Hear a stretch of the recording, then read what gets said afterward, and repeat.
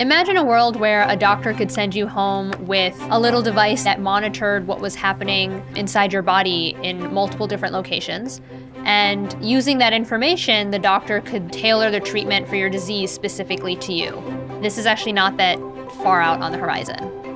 No sci-fi.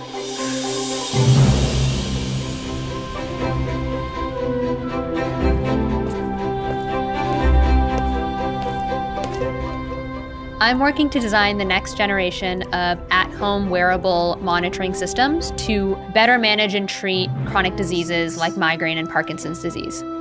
Okay, that one's done. And then let me start this recording. The device on the stomach is tracking your heart rate and your digestive activity. And then the one on the ankle is tracking your fight or flight reflex, and it also has another accelerometer to track movement. So right now, I am my own alpha tester, and then my beta tester is my husband. I don't think he had much of a choice. You can't really relate to your doctor how you feel throughout the day in a 20-minute doctor's appointment. But if you have the ability to get data 24/7 that's relevant, the doctor can actually get a snapshot of what that person's lived experience is, which is a much richer picture of what's happening.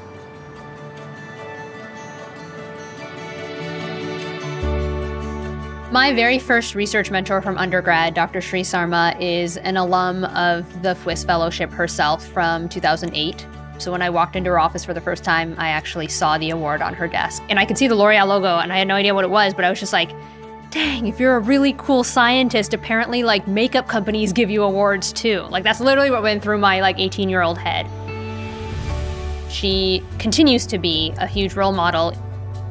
I saw myself in her. I saw what I could be in the future in her. I think representation makes all the difference. I mean, for me, all it took was one person. I would love to be that person for even one other young person. If nothing else, I think that's as important a part of legacy as the actual scientific work.